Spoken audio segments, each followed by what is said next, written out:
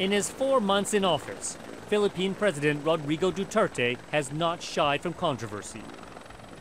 He's handed his military and police robust powers, declared a war on drugs that's left thousands dead, and now a new announcement. He says his impoverished nation of 100 million will take in any and all refugees. They can always come here, and we will welcome them until we are filled to the brim, and it's all right.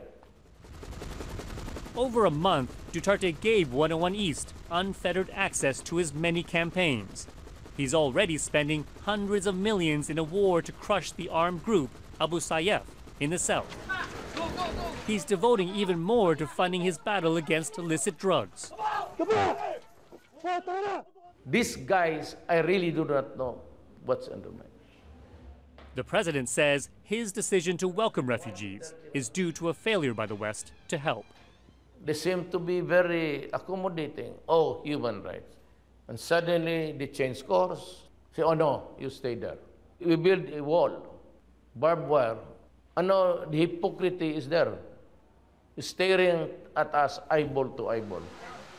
The EU and US have accused him of violating human rights by using death squads to kill drug dealers.